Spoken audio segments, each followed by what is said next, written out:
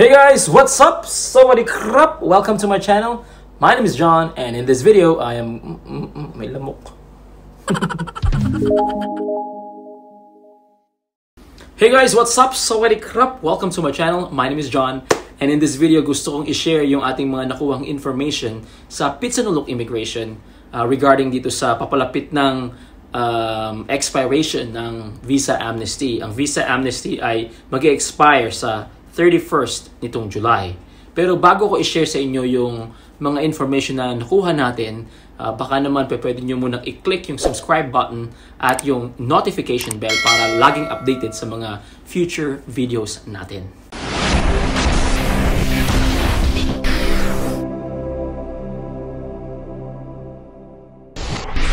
Dahil papalapit na nga ang expiration nitong visa amnesty, may mga kababayan tayo na natanggap sa trabaho pero ang mga visa nila ay mga expired na. Under sila ng visa amnesty na ngayon nga posibleng hindi na ma-extend pa. According to Colonel Pakapong, yung spokesman ng Bureau of Immigration, highly unlikely na ma-extend pa itong visa amnesty na ibinigay nila. May mga words doon sa mga news report na mag-clear out na raw sila, meaning magbabawas na ng mga tao na nasa Thailand, lalo na yung mga walang dokumento.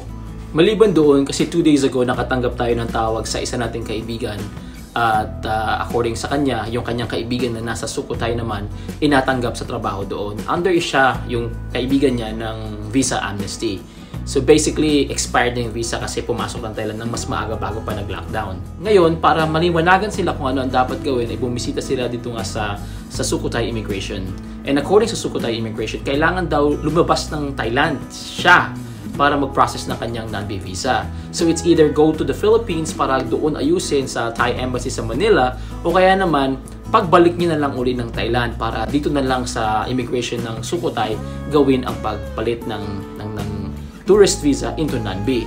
Pero personal ko nakikita ang problema dito itong mga saradong borders kasi syempre kung sa Pilipinas pagagawin medyo mas mahirap, at knowing na wala pang mga masyadong available flights, yung chartered flights naman medyo mahal, di ba? Ang nakikita kong mas magandang gawin sana kung pwede lang naman is yung sa border mas cheaper. Pero syempre depende sa gobyerno yan ng Thailand kung ano ba talaga ang nakikita nilang na mas maganda at mas best na approach para ma-prevent talaga ng todo itong COVID-19 nga. Dahil nga sa nalito ako sa advice ng Sukhothai immigration, parang sabi ko parang unrealistic ng dating sa sitwasyon ngayon. Baka naman pwedeng dito na lang sa loob ng Thailand i-change yung visa. Kaya ang ginawa ko ay bumisita lang ako sa Phitsanulok immigration, and at the same time tumawag pa din ako sa hotline number ng Bureau of Immigration para magtanong. Kinompare ko. Kasi aminin man natin o hindi, yung mga iba-ibang immigration offices ang galawan medyo magkakaiba minsan, di ba? Kaya mas mabuting malaman ko first hand kung ano ba ang dapat namin gawin, lalo na't yung mga Pilipino na nandito sa Phitsanulok. Kaya pag-usapan muna natin itong sa Phitsanulok immigration, tapos susunod ko yung pagtawag ko naman doon sa hotline number ng Bureau of Immigration sa Bangkok. Muna sa lahat, gusto kong pasalamatan si Sergeant Major Tian. Ayan ang kanyang Thai name.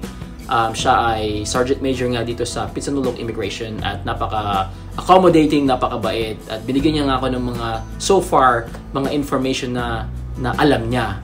Again, Mr. Tian, if you're watching, Kopon Makrab, I'm so honored to meet you, and it's a pleasure, having a conversation with you. And thank you for sharing some information that you know regarding this visa amnesty, which will expire on the 31st of July. Tinanong ko si Mr. Tian kung meron na bang confirmation or announcement ang mga nasa taas regarding sa sitwasyon nga ng visa amnesty. May extend ba o hanggang dito na lang? Sabi ni Mr. Tian, katulad ng mga nasa news, talagang highly unlikely na itong extension. Pero sabi niya, wala pa rin talaga silang natatanggap na mga announcement or memo. Anything can still happen. Pero sabi niya, wag mong ilalagay masyado yung hope mo doon kasi feeling namin talaga wala na. Ang sunod kong tinanong, itong ang letter na kailangan daw nating i-kunin or i-obtain from the Philippine Embassy. Parang request letter siya. Sabi ni Mr. Tian, wala raw silang nare-receive pa nga na memo. So sa tingin niya, maaring maisama nga sa requirement itong letter or maaring hindi. Kasi itong mga news lumabas na na yung USA at yung Canada, yung mga embassies nila, they said they will not issue a request letter anymore. Kung pwede kang umuwi at may kapasidad ka ng umuwi ka na lang. Ganun yung advice nila sa kanilang mga citizens. I'm not sure kung ano magiging stand dito ng Philippine Embassy. Siguro we just have to wait and see. At yung huli kong tanong sa kanya, syempre itong Pilipinong kababayan natin na natanggap sa Sukhothai na under siya ng visa amnesty, ano ba ang dapat niyang gawin?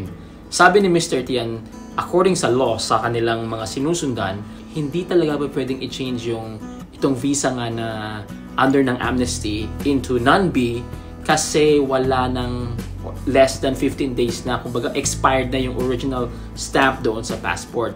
Kasi di ba normally when we come to Thailand, magbibigay sila ng stamp at may 30 days kang free stay sa kanilang bansa. Kung gusto mong ma-change yan into non-B or whatever kind of visa, kailangan pumunta ka ng immigration. At syempre dapat meron pang more than 15 days yung natitirang stamp sa passport mo. Otherwise, kailangan mong umalis ng Thailand at bumalik uli para dito na i-process once dumating ka at meron ng bagong stamp yung passport mo. Pero syempre, di ba, nagpumili tayo ng konti. Sabi ko, paano ngayon yan, Mr. Dian? Ang mga borders like Laos ay mga sarado. At syempre, hindi rin posible na umalis yung mga nandito sa loob ng Thailand, pumunta ng Laos para doon mag-process sa Thai embassy sa Laos or siguro sa Penang or kahit saang pang parte na merong Thai embassy. Pwede bang dito na lang mag-change ng visa yung mga under ng amnesty into non-B visa? Parang, gusto kong i-push ng konti, baka may idea siya at mai-share niya. Yun nga lang, ang sabi ni Mr. Tian, hindi nga raw yun pwede, hindi nga raw yun posible. Medyo nakakalungkot, pero sabi niya talaga na kailangan umalis ng bansa yung mga nakakuha ng trabaho pero under ng amnesty yung mga visa ngayon. Kasi kailangan nila ng fresh na stamp sa Thailand, yung may 30 days, tapos i-change agad yun into non-B. Yun, posible. Pero paano? Limited ngayong flights. Yung chartered flights naman, mahal. Hindi can't afford yung iba. At yung mga borders isarado. Diba? Parang ang hirap.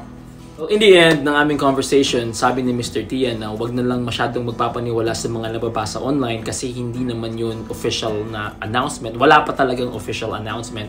Wait na lang daw ng official announcement kasi sasabihin naman talaga kung ano yung mga mangyayari. Pero para sa akin, the clock is ticking, di ba? Parang ang lapit na. Sana lang maging positibo at maging pabor sa ating mga kababayan at ibang lahi na stranded sa Thailand yung magiging bagong announcement ng Bureau of Immigration. Yun ang aming usapan. Parang feeling ko kulang kaya lang wala talagang maibigay si Mr. Tian, which I understand naman dahil wala pa naman silang natatanggap na memo nga or letter from the people, sa taas.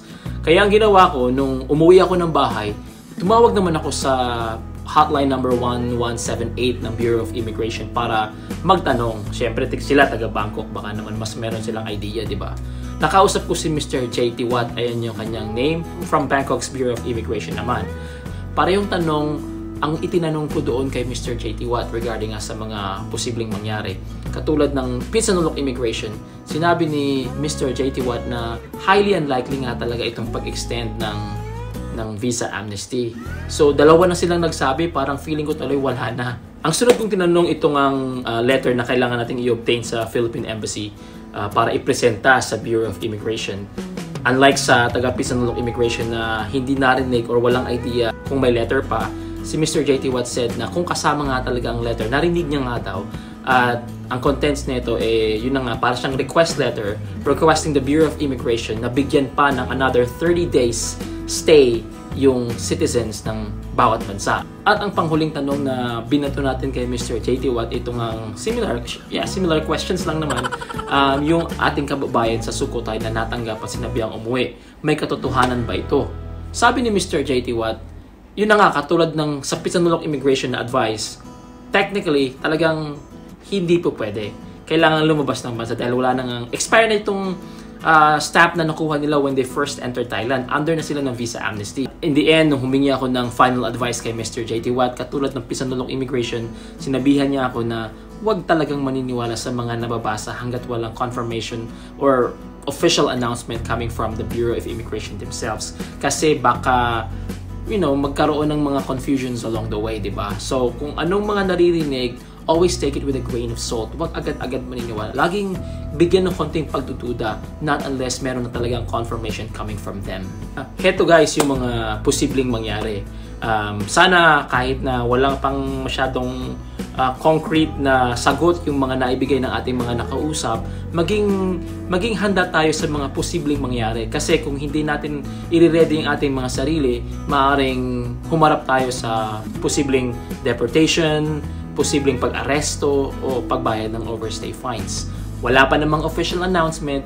Let's just wait and see nga talaga kung ano magiging decision nila, and we can only hope na maging positibo ito at maging pabor sa lahat ng mga under visa amnesty na natanggap sa trabaho para naman, katulad na sinabi ko kanina, happy. Kaya kung feel mo na somehow helpful ang video na to, please click the subscribe button at yung notification bell. I-share mo na din at mag-leave ka na rin ng comment para naman kahit pa paano maging happy din ako. Thank you guys for watching. Have a great day. Bye-bye.